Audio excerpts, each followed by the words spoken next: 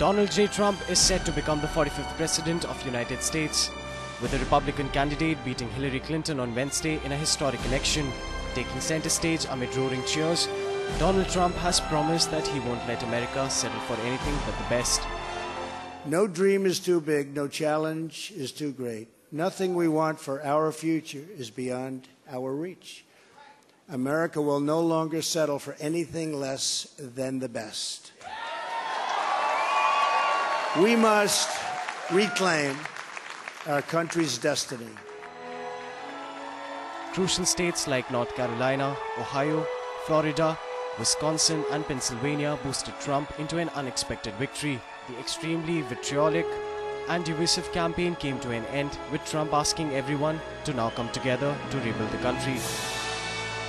We are going to fix our inner cities and rebuild our highways, bridges, tunnels, airports, schools, hospitals. We're going to rebuild our infrastructure,